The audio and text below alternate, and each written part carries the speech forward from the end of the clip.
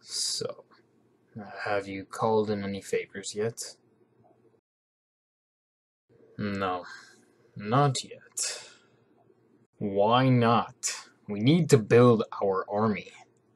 Oh, come now, Skekdai. I may be many things. A monster, a murderer, but I am also lenient. They need about a week to recuperate after what I put them through. Despite the lack of regards for their humanity, it doesn't trouble you to put your former allies through your violent endeavors? Not entirely. But besides, it wasn't all that long ago that we were all at each other's throats. I'm quite pleased to be apart. She was right about you. Isn't she always? She was wise to choose you as a mate. Over who? Syatrix? That cackling bastard couldn't mate with his head even if he tried. I'm surprised she hasn't killed him yet. As are we all.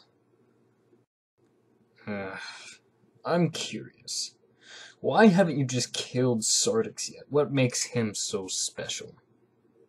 Aside from the fact that he's my brother, he cannot be killed by standard means. And you're not worried about a revolution. You should have seen the look on his face. After I killed his beloved wife, he immediately fell in line. However, Tech and Jackson might be an issue. I'll watch them both very closely. Actually, I have a plan for our dear old Tectonic. Oh? I spoke with her, and she has agreed to take him in if we get him on board. And how would you intend on doing this? No doubt he hates you after what you did. Tensions are growing between Sartix and Tech.